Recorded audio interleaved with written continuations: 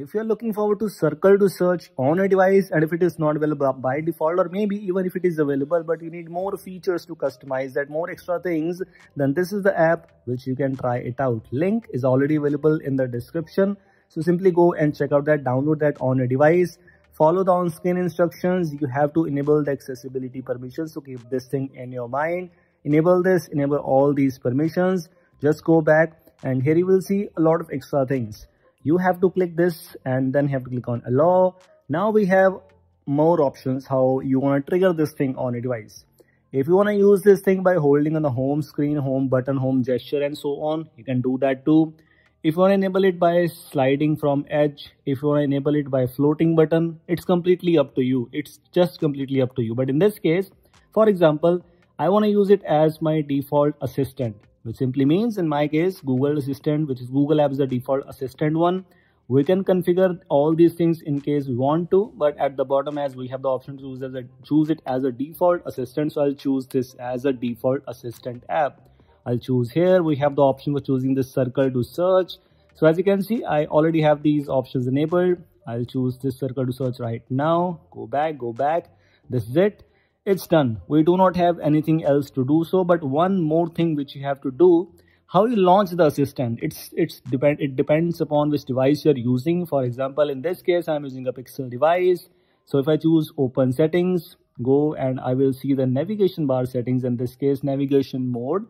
I have the settings available. Swipe to invoke the assistant. Things might be different in your case, but the logic behind this is actually similar. So this is how I will be able to launch the assistant. In this case, this is a Circle to search, but how it will work now, because we already set it up. Now, as you just noticed, this is quite smooth. So as you can see, this is how we are able to use the Circle to search on my device. It works on almost every Android device, anywhere. It's just so good. It's available on Google Play Store for completely free. Whatever on your screen, you can simply summarize that with just one click. You do not have to open any third-party app, or you do not have to use ChatGPT or Gemini and so on.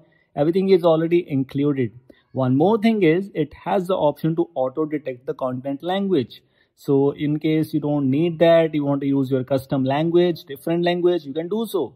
For example, as you just noticed, I tried the summary in Hindi. It is working fine. I can even recite, I can even rewrite it, obviously. So that's actually quite good. Regenerate and so on.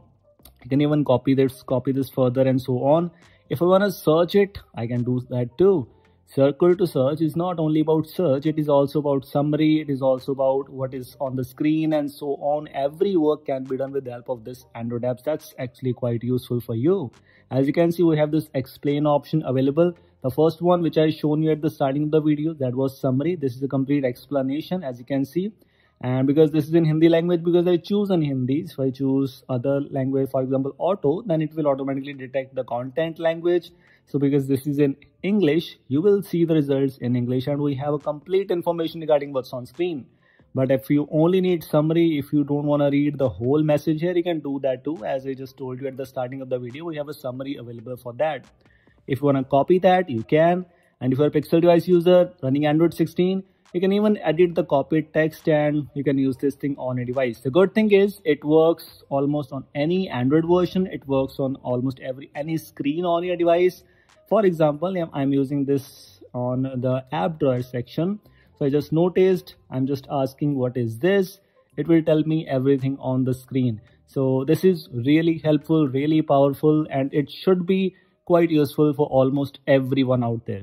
If you want to check this out on a device, as I just told you, it's available on Google Play Store for free. So you can download and install this thing, open this and grant all the required permissions and so on. If you move on to settings of this Android app, it brings you app language settings, it brings you auto translate mode in case you want to. And also one more thing is if you don't like the theme, you can also change that further. We also have the option for AI reply language and so on. Many things you can do. If you want to choose the theme, you have the option to use a system theme. You have the option to use a dark theme, light theme. Everything is completely available here for you to customize. If you want to check this out, link is available in the description. This is it. Thanks for watching. Hope you like this video. I will see you in the next one. Take care.